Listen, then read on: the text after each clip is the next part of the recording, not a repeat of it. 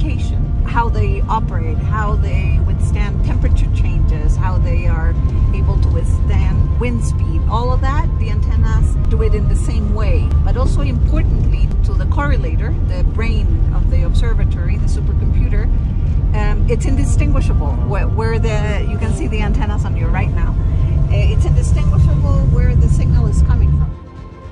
So here we are in front of a supercomputer that correlates the data coming from all the 54 12-meter dish antennas, and it was developed at the Central Development Lab in Charlottesville, Virginia, the headquarters of the National Radio Astronomy Observatory. The important part also is that this is one of the pieces that the United States has given or supported as part of the program, and it's the brain.